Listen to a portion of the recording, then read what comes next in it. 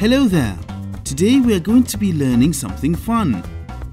We are going to learn about rhyming words. And at the end of this lesson, you should be able to understand what rhyming words are and compare rhyming words. But most of all, we are going to have a lot of fun learning. Now, what are rhyming words? Rhyming words are words that have similar ending sounds. For example, cat and bat, sad and mad,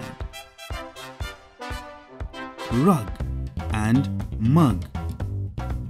Are we getting it now? Okay, now let's try a few more. Hen and pen, sit and pit, pet and net, clap and slap, cook and book, bake and cake, tail and sail. Good job! And that brings us to the end of today's lesson.